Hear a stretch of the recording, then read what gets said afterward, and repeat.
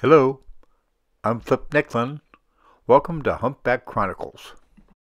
Hawaii is a great place to look at and listen to humpback whales. There are lots of protected waters, the water's warm and clear, and there's an airport you can fly into and places you can live at. If you look at any of the migration maps, it's one of those dots that says this is a place where whales come to mate and to calve. And I remember being told from the time I started working with researchers in Hawaii that though it is one of the easy places to work and a convenient place to work, it doesn't mean it's the only or the most important place for whales. My guest today is Beth Goodwin from the Jupiter Research Foundation. She is the Director and Vice President of Hawai'i Operations and a co-founder of Liquid Robotics. I think she's one of those people who's changing the way we see whales that we can't see. Hello, Beth, and welcome to Humpback Chronicles. How did you and wave gliders get involved with Jim Darling and Whale Trust?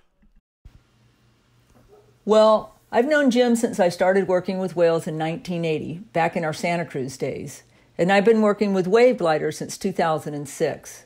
One year, a wave glider that had cruised from California to Alaska was having issues during its return leg, and it just so happened to be off Tofino, BC, where Jim lives.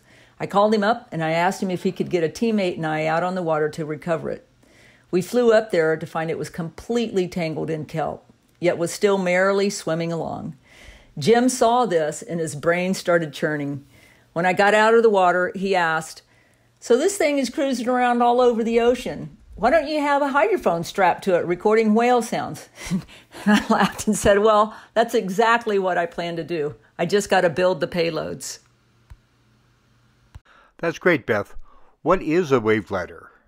A wave glider is a two-part vehicle that is self-propelled by waves and charged with solar panels. It has a surface float that has a 26-foot tether to a sub with a set of fins that move up and down as the float moves up and down on the water surface, propelling it forward.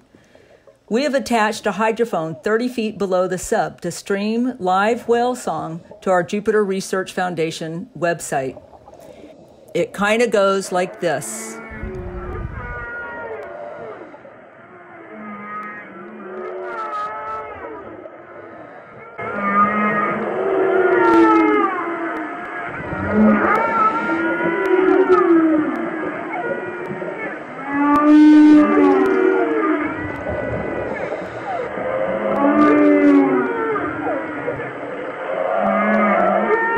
Anyway, when we had a more robust wave glider and had built a sophisticated audio payload and a custom-designed housing for the hydrophone, I called Jim back up and said, "Okay, I'm ready. Where should we send this thing?" We discussed a few ideas and finally decided on an exploration mission between Hawaii and Mexico and Hawaii and the Mariana Trench.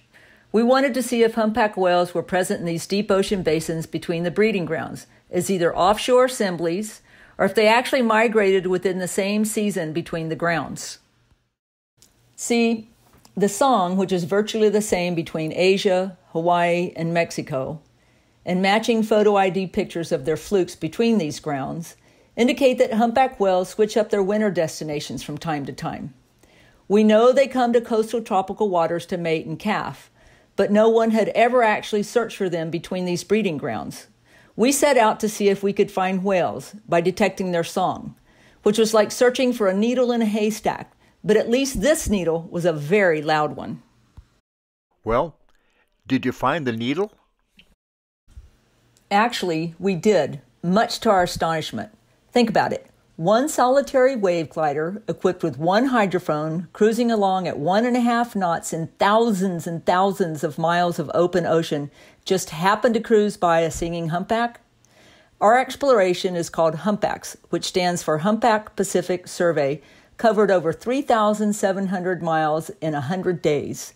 We heard humpbacks out to 1,200 miles halfway between Hawaii and Mexico, where nobody thought they would be. Since our mission was such a success, the following year, 2019, we went west. And how did that turn out? Humpbacks West was a bit more adventurous. The wave glider, which by the way we called Europa, ended up having a mechanical failure and had to be recovered. This required a teammate and I to fly out to Majuro in the Marshall Islands and charter a vessel to go 650 miles out into the middle of nowhere in the Pacific to recover Europa. That sounds like it was quite an adventure. Did you find any whales? Indeed we did. Again, over 1,000 miles west of Hawaii, similar to what we heard in Humpback's East. That's great.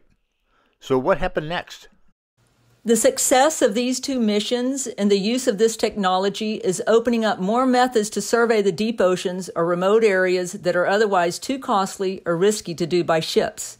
In fact, we were asked to survey the northwestern Hawaiian Islands, or Papahanaumokuakea Marine National Monument, under a NOAA Navy contract just this past winter, 2020.